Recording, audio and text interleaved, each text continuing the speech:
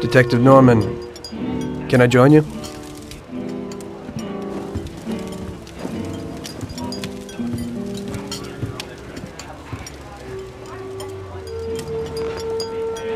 Sorry for the delay, but I didn't want anybody seeing me, if you know what I mean. What can I get you, sir? Just a coffee. Coming right up. It's not my habit to sit with people like you.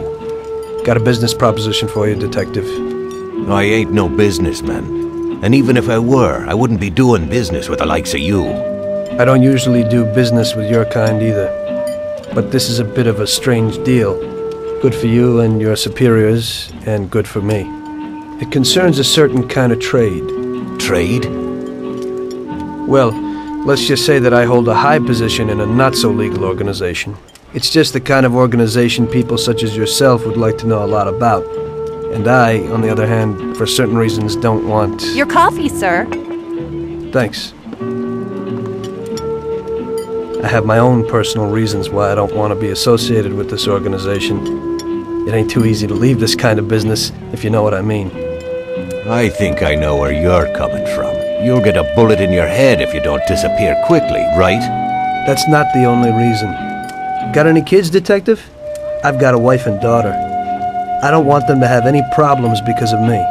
Yeah, well, I ain't just gonna hand out protection to any wop crook.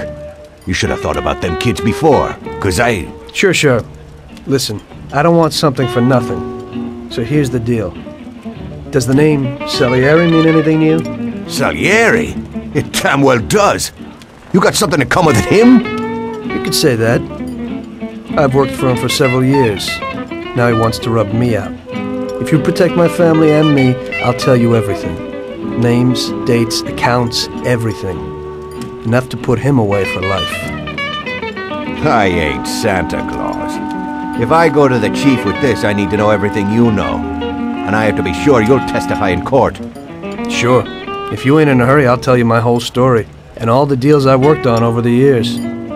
Okay. I've got time, and I'm listening.